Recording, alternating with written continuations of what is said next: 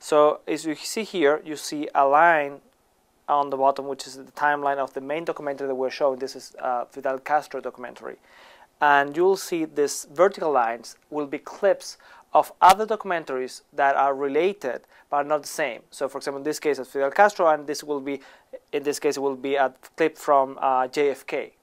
So you can choose that that clip will be moved to the main timeline, so you can see this video after the video is being played right now. So for example, you have a topic that you have the perspective of Fidel Castro, and then you can move and see the video from the other documentaries to see that perspective.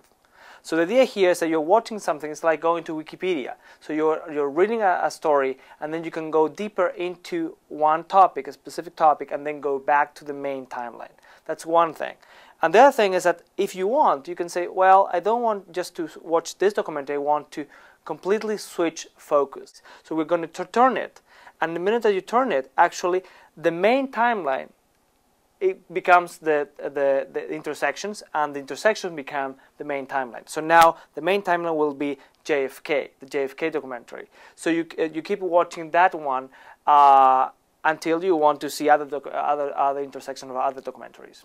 You will use the affordances of the medium. So one of the things is, of course, you have the gestures in this case. So you can go back and forth with the timeline, and you can click on the different intersections that come on the screen, because we want to use the screen as your control. So it's not only, as we were saying before, it's not only a remote control that you have to choose, for example, a menu. Most of the interactions on a remote controls have to go to a menu on the screen, and you have to go down, down, down, and select something.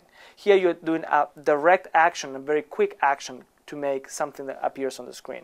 The other thing is that we want to clean up the screen in terms of we want you to focus on the content on the screen and all the decisions on this device.